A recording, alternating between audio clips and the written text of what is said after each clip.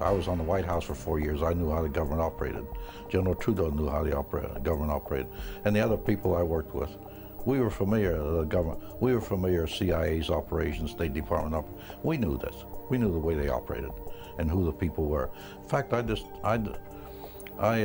discussed this very thoroughly with Robert Kennedy, at the time Attorney General, the President's brother. In this recently uncovered interview by Open Minds, Colonel Philip J. Corso claims that while he was the chief of the Army's Foreign Technology Division in the early 1960s, he made then Attorney General Robert Kennedy aware of an alien presence. Colonel Corso claims he spoke with Robert Kennedy face to face. He knew about the flying saucers. I talked to him about it.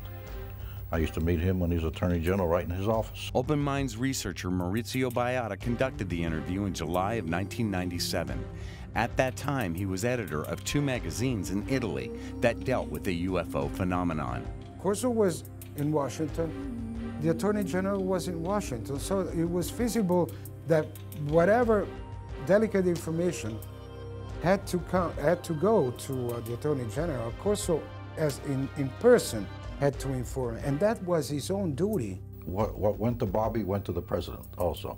In fact, before I testified when I testified in 1962 on my 4 years at the White House, before I consented to testify, I told him if I get a subpoena, I told him you still can't make me talk if I don't want to. The deal was, and Senator Eastland, Chairman of the Judiciary Committee, promised me, I told him I will testify under one condition, not that you put it in the files and let it gather dust. Since I take all the risks, I will testify under one condition, that you put this testimony in the hands of the Kennedy brothers. Senator Eastland assured me he'd do it personally, and he did. And that's why the Attorney General called me. He wanted to discuss my testimony first. To read more on this story, click on the Articles tab at openminds.tv. We will be posting more from this interview in the upcoming weeks.